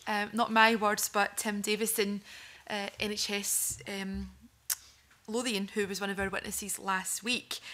And he said that was like the one thing, a takeaway message that we should take from him. And he's saying that short-termism in workforce planning hasn't helped. And, you know, I think we've kind of realised that today, but he said something that other people hadn't said, and that was that we need to raise our gaze and plan beyond austerity. And whether that's at a UK level, here in the Scottish Parliament, or wherever, a growing population with growing health needs will cost more money, and that needs to be addressed fundamentally. His point about austerity, could you, I mean, Mr Gray, you're the chief advisor to the Scottish Government on the NHS alongside other witnesses. What conversations are you having with the Scottish Government about this, and do you address or do you recognise the premise of Tim Davison's comments?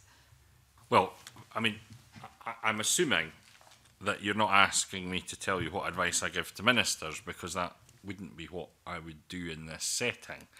But let me address your point briefly. I recognise that the pressure on public services, not just on the health services, the financial pressure is high. There is no doubt about that. That is the case in Scotland, in the rest of the UK and internationally. The pressure is growing because of an ageing population, as we've all agreed, but let me tell you about some of the components of what we're doing about that. Realistic medicine is one response to that. The proposals to establish a new public health body are another component of what we're doing about that. The workforce planning that we're doing is another component of that. The transformation planning that we're doing is another. Can you give me a sense of what it is you're reaching for here? Because as I say, I'm not about to discuss here the advice I give to ministers. And I wouldn't expect you to do that. To go back to the original comment, which was about the financial outlook for the next few years, is really bleak. And the witnesses were telling us that we shouldn't expect a big increase in numbers in terms of workforce. There's a whole range of things that need to happen in terms of, redesigning services, training, people working differently, multidisciplinary working and so on. But recognising that that financial outlook is very difficult, and it's very difficult to do affordable workforce planning. Tim Davison, who's NHS Lothian Chief Executive, is saying we need to raise our gaze and plan beyond austerity. And he's talking about, you know, whether it's a UK level or Scottish Parliament level, we all have to kind of get a grip on that. So I just wonder, do you think that his comments are helpful? Is that something people need to look at? And as the most senior person that we can speak to about this today, how would you develop that? I mean, he's obviously a senior person in the NHS in Scotland. Is he talking sense? So I think I probably have a more positive outlook on life generally. And you may say, well, that's not evidence to the committee. What I would say is, as accountable officer, I work within the financial settlement I get. I plan within the financial settlement I get. I respect the fact that Parliament decides on a budget, and therefore I work within that. That's my job as a public servant. I am convinced that we can continue to deliver excellent services within the NHS in Scotland and across the breadth of health and social care. I am equally convinced that transformation is essential to allow us to do that. We cannot simply carry on with a plan that, or produce a plan that says more, better, faster. That will not work. We need to transform, and that's why Shirley and Catherine and others are leading work on different aspects of that. I accept that there is financial pressure. I'm not sitting here pretending that there is not. But I think that if we take the view that with £13 billion, we ought to be able to do something very good indeed for Scotland and for its people, that positive outlook then allows us to plan, as Tim says, beyond austerity. If we're constantly thinking about the difficulties, we will become absorbed with them. That doesn't mean we can ignore them. We can't. The pressures we've spoken about are real, and they press on individuals, both staff and patients. But I'd like to ask both Catherine and Shirley just to say a little, again conscious of the convener's strictures on time, a little about what we're doing to plan ahead, you know, beyond this year and next and beyond. So Catherine and then Shirley. I think that some of these discussions that we are having here are becoming much more common in the clinical workforce, so that recognition of the austerity and that being something that we have to get through the day job, but we're looking at changing the way people are working, as we've talked about in many examples. And we also know that we need to talk about what the public and what the people of Scotland need from their healthcare services. So many of the ambitions of the new public health body will be that some of this is prevention. So we know that we can prevent many of the ill health that we have ended up treating and will continue to treat. We're also having much more evidence brought forward about the children and young people, but right back to babies before they're born, about how we can actually influence their health outcomes. So I think we have more evidence about what we can do now to salvage, if you like, better health for the future. And we have definitely introduced that into how we are training our staff, and also into how we are talking about public health and preventative spend to some extent, because some of this will need investment now to prevent problems in the future. If I can turn that specifically back to a workforce planning question. It takes 15, 20 years to take somebody from joining medical school to becoming a consultant. I don't have the luxury, nor would I seek it, to be able to try and predict what the financial outcome for this year, next year, 10 years' time is going to be. So I try very hard to workforce plan on what I believe the population need will be. So I would contend that we are already training numbers in anticipation of life beyond austerity. Because if we weren't, we would be stopping now and saying, oh, we can't afford it, when in fact we're investing more now than we have, with more numbers of places in medical school, more number of places in nurse education than we've previously had.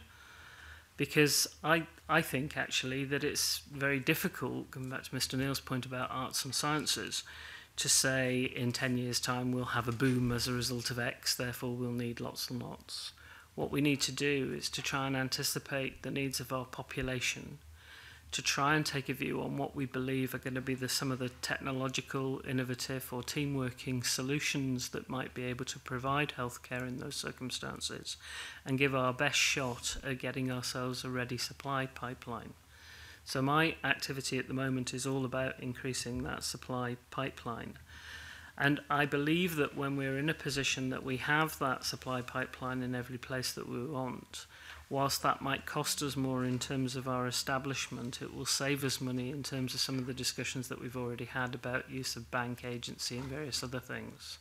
So I think Mr. Davidson's contention about planning, taking the longer view, whether that's about riding the peak of austerity or anything else, taking that longer view is exactly where we need to be, and why workforce planning in the NHS is more complicated than it is in some other parts of the world, simply, or some other parts of industry, simply because our supply pipeline is so long.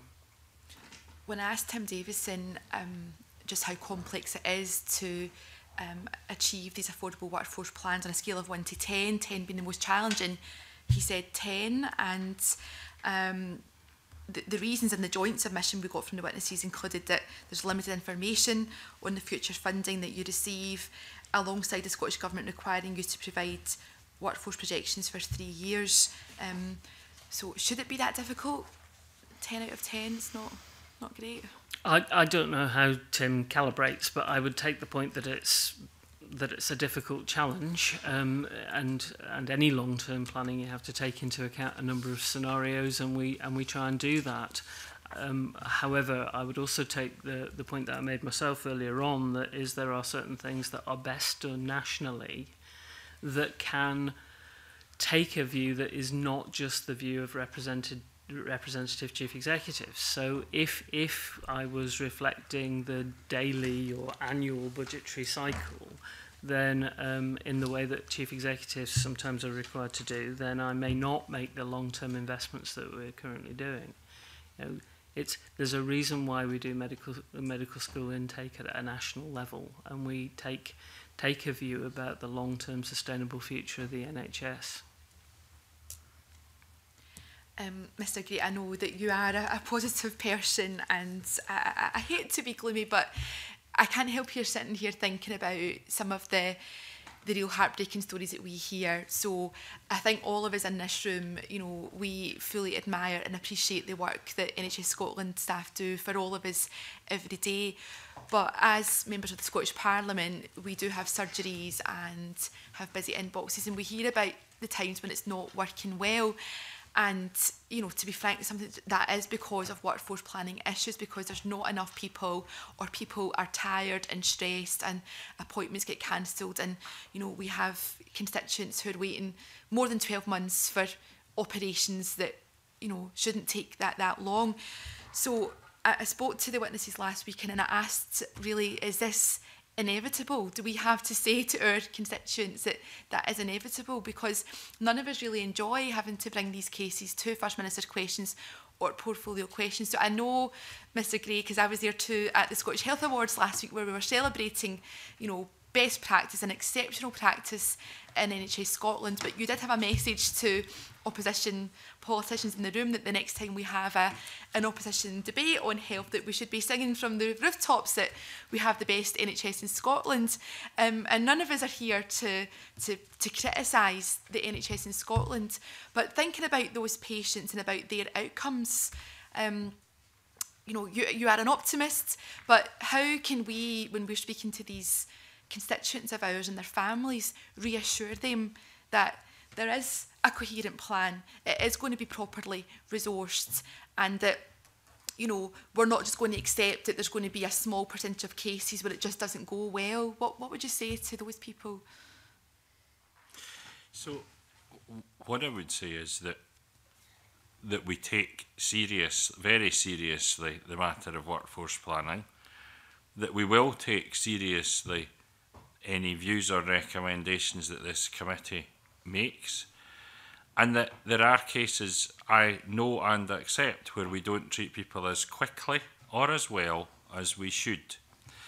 And no, we should not accept that that is merely inevitable. If we are successful, and I intend that we should be in what we're doing, so through realistic medicine, ensuring people are not actually over-treated or put on lists for treatment that is not likely to benefit for them, that will then free up space for people who actually do need to be treated more quickly. If we are successful, as again I intend we should be, in transforming in the ways that we need to transform, and if we are successful in having that conversation with the public through the work we're doing on a new public health body, on population health, about what individuals themselves can do to contribute to their own well-being, then we will see changes. The current situation is difficult, and I'm not denying that, and I'm not enjoining, I trust it's clear, I am not enjoining on opposition politicians to suddenly say everything is fine and we should simply ignore any issues that exist. Politicians from all parties, the party of government and opposition, bring to me and to Shirley and to Catherine issues which are of concern to them. That is legitimate and they should continue to do so, and under no circumstances would I try to persuade them not to. I'm grateful to the way in which grateful to you for the way in which the contribution of NHS staff is recognised, but I'm not here to say to you that everything is fine and that we should we have to accept that there are certain areas in which our performance is not what it should be. Okay, thank you. Just one last point, convener, because I'm conscious that there might be some members of the public who are watching. You never know, and I'm glad you clarified a point that was made by another member around you know, inappropriate visits to general practitioners. None of us want to put people off getting through the door of their GP practice or elsewhere. But I raised a point last week about the people who don't make those visits, who are harder to reach, and you know. Hopefully you won't disagree, but the Auditor General has pointed out that Scotland's health isn't improving and that significant inequalities still remain. And I know you've mentioned, Dr Calderwood, the deep end practices. So, you know, these are the things that we need to look at in terms of innovative practice. But just to be clear, you know, NHS Scotland, the message isn't, you know, don't come to your GP, but where we don't have the innovative practice, in Lanarkshire there was a project where nurses and health visitors were going out to visit people who weren't attending the doctor to basically, you know, proactively make sure that they were okay, and I think that project stopped. I'm not sure why, but where we have good practice, like you've mentioned, how can we roll that out? Because yes, there's savings that could be made, but it's also going to help people get better and try and close this gap in terms of health inequalities. So I'll ask Dr Calderwood to say something about that. And as I have sought to prevent as far as possible the use of the phrase inappropriate attendance, I'm also on something of a campaign to stop us from thinking in terms of hard to reach, because that almost makes it the fault of the person who we're not reaching. Now, as far as I'm concerned, the responsibility is with us to reach them, not for them to find some way of getting to us if we make it difficult. So one of the things we are doing is engaging with local communities to understand what it is would motivate people to come into contact with a health professional. It doesn't need to be a GP. Sometimes it's not even a health professional. It may be someone to provide advocacy services for them and support. But Dr Calderwood can say more about that. So I think that one of the successes of the deep end practices is those that are embedded in communities and understand them. The Links Worker programme, I don't know if you're familiar with it, I think has really made a big difference in a short period of time. This is where people are employed to make the links between benefits and all sorts of different services that may be the GP, but also others, and where people actually are coming with a problem that isn't solvable by health. I think we also are understanding further our health literacy in Scotland. The statistics are not easy to listen to. So 23% of working age adults wouldn't be able to calculate the dose of paracetamol for a child from the instructions on the bottle.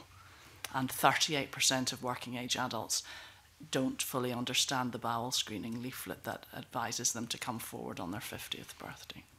4%, 1 in 25, have no health literacy at all. That means that they don't understand what your kidneys are, what they do, and why that would be important if there was a problem. And NHS Tayside, for example, have really embraced some of these figures and are working with community groups. This isn't about necessarily literacy and numeracy, in fact. It's much more about the understanding of why it is important to come forward. And I think that some of our health inequalities are based on some of those levels, and also some of our messaging.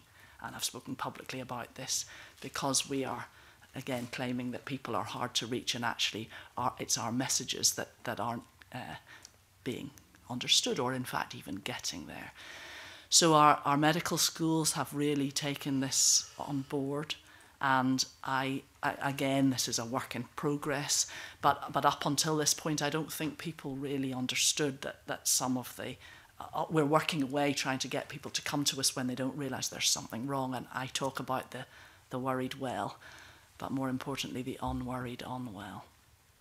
And there are schemes, workshops, pieces of work. Some of it's through is education. Much of it is beyond health. And I think really understanding our deprived communities in Scotland better is where we need to start. Thank you.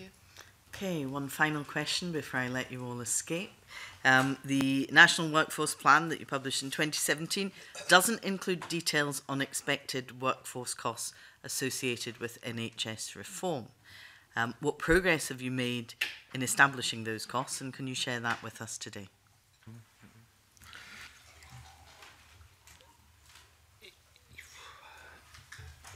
Could you be a bit more specific about? Okay, so take one example of this. We've spent a bit of time talking about stories about changes that people have made, additional training, so you have a multi-skilled workforce. All of that costs money. I want to know if you've thought about how much that costs and whether you've actually built it into the plan, because the plan didn't mention it. As you'll be aware, the commitment to a national workforce plan is part of our transformational change delivery programme. We had the opportunity to work to create some regional leads for that. I think those were the chief executives largely that you saw last week. Those regional leads have been working to produce plans that will have that transformational component within it. We've seen the start of some initial drafts of those plans now, with a commitment that those plans should be available for publication by the end of this financial year, and we can do the consultation thereafter. Those transformational plans will have a service change element where that's appropriate, but it will also have regional workforce plans associated with them that will start to help us identify costs and so on. Where we're looking specifically at clinical therapies, so some of the stuff that Catherine's been leading on around realistic medicine and various other changes to practice, then we're starting to get responses back from CMO and CNO about some of the training costs that might be associated with those. We have that global figure. Well, the commitment that we've made is to revisit the National Workforce Plan next spring, and at next spring that should be part of that plan. So will there be a budget bid in this budget that you will be making through health for additional money for this? Or do we see the figure in spring and we wait another year before anything happens? No, I mentioned earlier on that we were allocated some transformational funding for this year. Most of that has been deployed in building some capacity for doing some of that work at regional level. I'm expecting us to have some budget allocation for that next year too. You'll understand that at the moment budgets are not yet set, so we're in the process of discussing that. Okay, but what you've described is money to buy capacity to actually formulate what the costs are. What I'm looking for is what's the money that's going to make a difference on the ground? If I have described it as simply as buying capacity, then that's not precisely what I wanted to talk about. Some of that has built capacity. Some of it is funding initiatives. So some of it is funding. We were asked a question earlier on about digital. Some of it is working in that. You will get a budgeted assessment of transformational costs as part of the work that we would expect to be able to publish next spring. I think what would be helpful is just, rather than if you can't provide me with the cost, just the process, so that we as a committee are clear about when we'll see a figure and how that's built into the budget. Okay. On the basis that there are no other questions from committee members, can I thank you very much for your attendance this morning at the committee, and can I now move the committee into private session? Thank you.